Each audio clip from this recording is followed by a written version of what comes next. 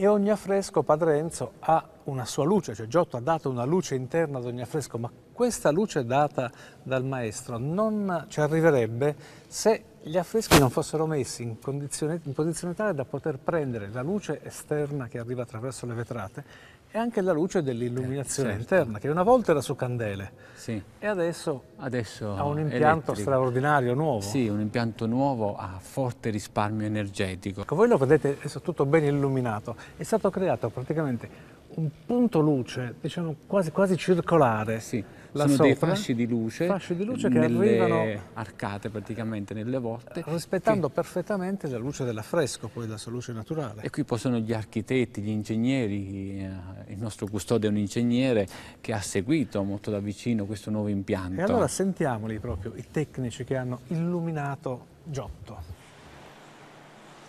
La luce è importantissima, bisogna vedere quanta ne arriva sull'opera d'arte.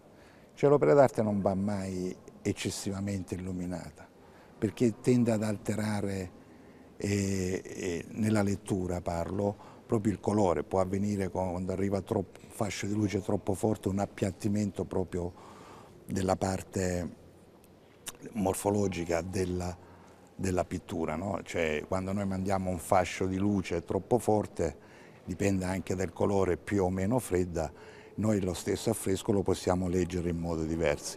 Dunque va studiato angolo per angolo, metro quadro per metro quadro, l'irradiazione della luce che arriva sull'affresco. Intanto su un'opera d'arte, sulla pittura soprattutto, non devono arrivare più di 50 lux, che non è tantissimo.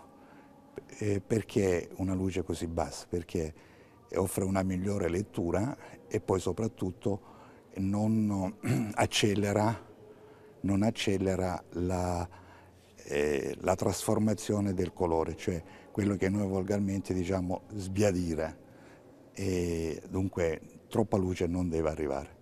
C'è una parte di luce che va verso l'alto per riempire lo spazio e far vedere bene le opere, una parte verso il basso per poter pregare, leggere al meglio. La cosa affascinante del mondo del LED è che si lavora tantissimo con prodotti personalizzati, quindi non si va solo sul mercato a comprare oggetti finiti, ma si inventano delle cose, si provano e si costruiscono, e questa è una cosa estremamente affascinante e divertente. La Basilica Superiore, che è stata fatta prevalentemente con diciamo, sempre tecnologie LED ed elementi che vediamo qui rapidamente. Molto importante è l'inserimento sulle opere, quindi trovare un modo di illuminare che faccia vedere gli affreschi ma evidenzi, ma non troppo, quello che si chiamano le texture, cioè questa grana delle pareti. Voi sapete che la Basilica di Assisi ha avuto anche un terremoto che l'ha colpita, e quindi ci sono dei segni che ha lasciato, e un altro dei temi dell'illuminazione era far leggere questi segni ma non troppo, cioè non dovevano prevalere sulla qualità delle opere e dell'architettura, però doveva esserci una testimonianza di quello che è accaduto. Il LED, oltre a illuminare meglio, permette anche di consumare di meno, e questo è molto importante. Mancavano completamente sistemi di regolazione della luce, quindi la regolazione si faceva accendendo o spengendo determinate illuminazioni, e quindi anche assenza dei sistemi di gestione dell'illuminazione, e un impianto elettrico di circa 20 anni fa. Dove siamo intervenuti? La sostituzione degli apparecchi illuminanti, ne ha ben parlato Marco. Abbiamo inserito, dove necessario, dei sistemi di regolazione, utilizzando prodotti anche in questo caso, come nel caso dell'illuminazione, di elevata qualità e di provata qualità. Abbiamo bonificato l'impianto elettrico, abbiamo completamente rifatto i quadri elettrici e abbiamo inserito dei sistemi di sicurezza.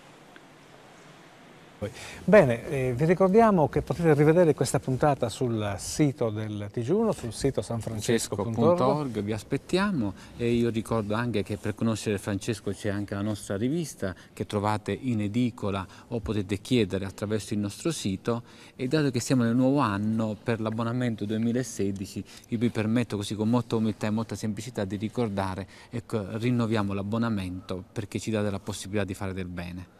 Bene, vi salutiamo dalla Basilica Superiore di Assisi con il nostro saluto anche nella lingua dei segni di pace e bene. Pace e bene, cari amici.